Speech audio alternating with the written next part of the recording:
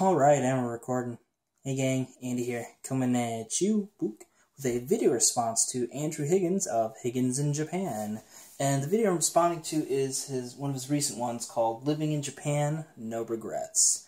So, in the video, Andrew talks about what basically motivated him to come out to Japan and, just kind of giving you guys motivation to, follow your dreams, follow your goals, passions, all that kind of stuff. So, I thought I'd kind of throw my own 2 cents into the subject here. So, yeah, I know I released the video just, earlier, so, whatever. Don't judge me.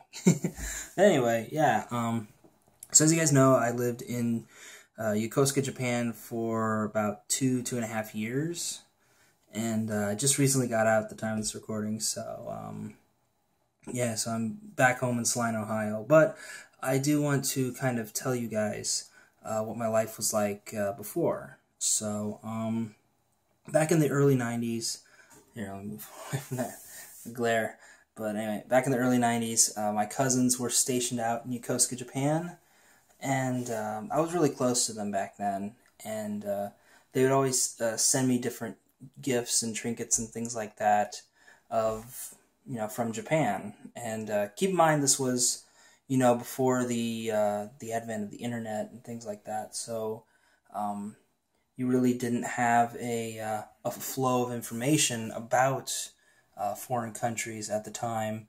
So, the only thing I really had that I could relate to as far as Japan stuff was the stuff that they would send me.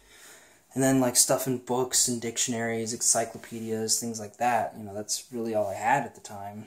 So, but in any event, I was really interested because all the stuff they would send me was just so different from what I'd see on TV and stuff like that at the time. And then, shortly after, that's when a lot of, Japanese shows, I didn't know they were Japanese at the time, but that's when they started gaining popularity. You had your Mighty Morphin Power Rangers, you had Samurai Pizza Cats, I think, Voltron was on earlier, and then, Speed Racer and stuff like that. But, at the time I didn't really know that those were Japanese-based. It was just cartoons.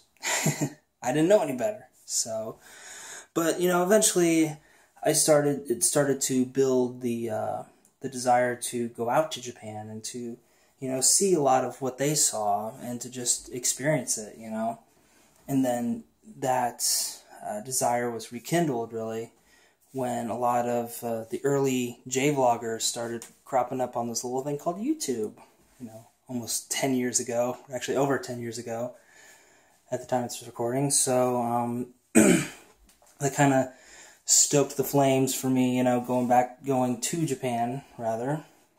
So, at the time, I was pretty much a broke, in-debt college student, so, or a college dropout, rather, and I didn't really have any good job prospects because that's when the economy had collapsed in America, and the Midwest was hit pretty hard by it, so it was really hard for me to find jobs.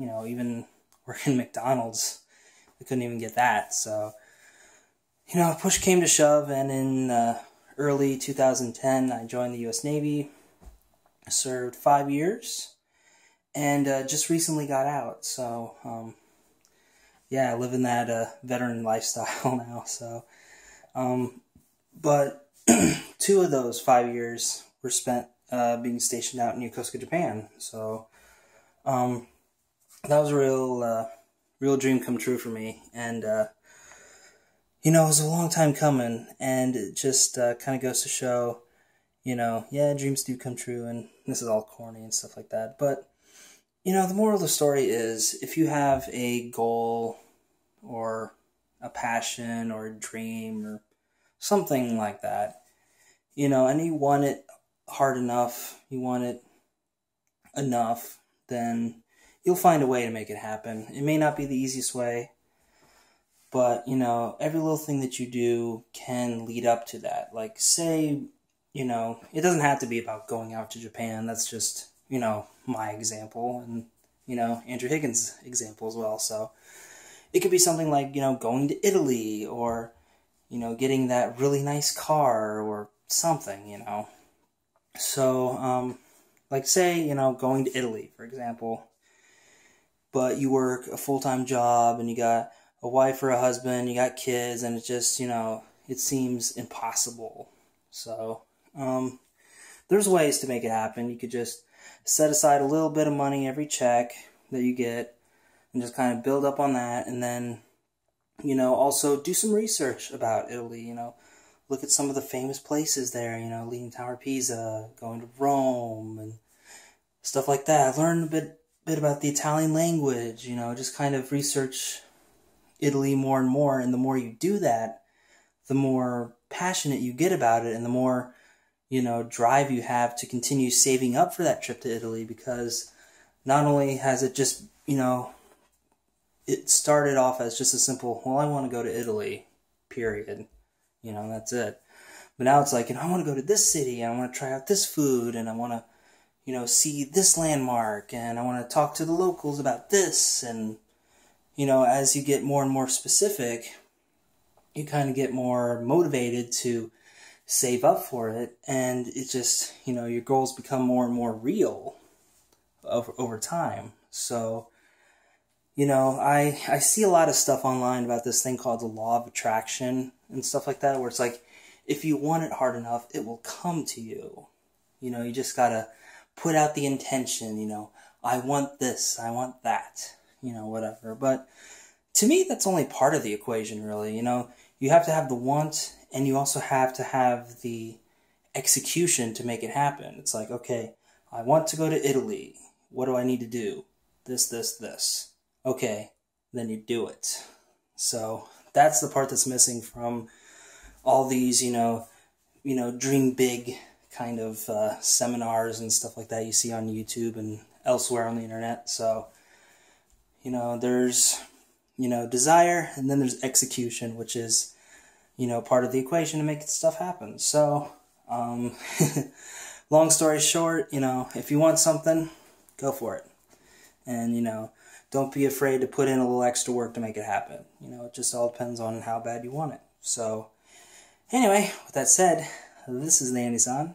Sign up for now. Thanking you guys for tuning into this video and watching some other stuff. And also recommend you watch Andrew Higgins' video as well. I'll put a link to his video down below in the boopity boops, so give it a look, and feel free to subscribe to his channel as well. And I also want to thank you guys for liking, commenting, subscribing, send a few friends to the party. And hey, as always, we'll see you next time. Catch you later, guys. Bye.